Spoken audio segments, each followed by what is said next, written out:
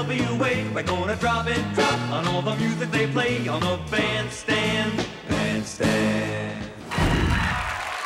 That's lovely.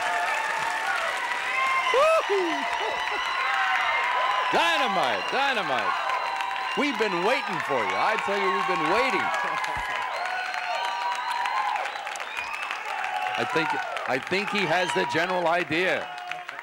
Control the animals out there. Wait a minute, you're from Philadelphia. What's the furthest west you've ever been? Right here. Most people know by now because the story's been told on radio 100 times. What inspired that song? For anybody who doesn't know, very quickly, the background. Well, Double Dutch is a tribute to all the girls in the world, especially the girls on my block. You mean you stole this from those little children? I've been watching them for 25 years. Now, what does it do?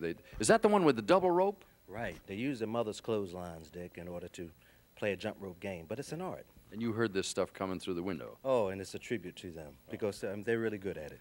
Are you a native Philadelphian? Yes, sir. You spent some time at Philadelphia International Records before you moved to your label now, which is, we should mention them, give them equal time. Oh, WMOT. Thanks to them, I'm here now. But you lost your job with Gamble and Huff. Now, that's one of the most successful record companies in the world. What ran through your mind? At the time, it was the end of my life. I put everything in it, and I really... What were you doing? I was a writer. They started me off as a writer, and they gave me a lot of experience and opportunity to learn what to do and how to put a record together, and then eventually they made me a producer. So Why did they fire you? Weren't you good? Well, actually, I don't even believe that I was waiting for a reaction. I don't believe I was fired. I think it was like it was a layoff temporarily, and they said you could come back, but it's a business, and they had to cut back on staff and what have you, and I appreciated everything they had done for me, but my life just fell apart. But you got the pink slip one day. Oh, I got the pink slip.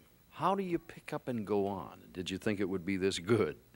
I just believe in Double Dutch. I believe in children. Are you a kid fan? Oh, I love them. Why didn't you go into the teaching thing? You studied for it. Music was in my bones, and every time I try to say 1 and 1 is 2, something said, no, play the piano. You have picked the right spot. Now, this whole album, now that was a 12-inch single record that led to the album. What other things are in the album? Well, we're actually breaking down what Pig Latin is all about, and Children of Tomorrow is, I'm talking about children's children, and children having children that are growing up in a world like today. To leave something positive with them, means more to me than all the success in the world. Give me a little 10-second background on the next thing. This is another part of the world. Uh-oh. No, I'm going to take everybody back to the Western days. All right. With silver, gold, and plenty hay. All right, ladies and gentlemen, once again, Frankie Smith.